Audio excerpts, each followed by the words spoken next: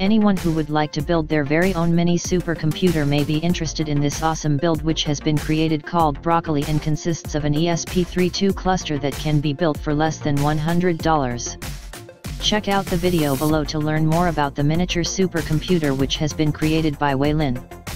Rather than using Raspberry Pi 3 mini PCs, its creator has used ESP32 boards and explained the main reason why.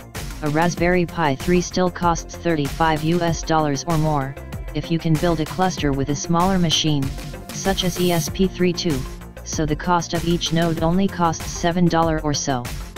Under the same budget, the lower the cost of a single node is, the more nodes can be, and it will be more ideal for some purposes. In the video below, 3 ESP32 modules can be seen serving as workers. They are connected with PC via USB ports, and showing their stout on screen. The white PyCharm IDE window runs code of client and broker, all of which are running a word count program. A supercomputer is actually a computing cluster that is comprised of hundreds or thousands of individual computers that are all linked together and controlled by software. Each individual computer is running similar processes in parallel, but when you combine all of their computing power, you end up with a system that is far more powerful than any single computer by itself.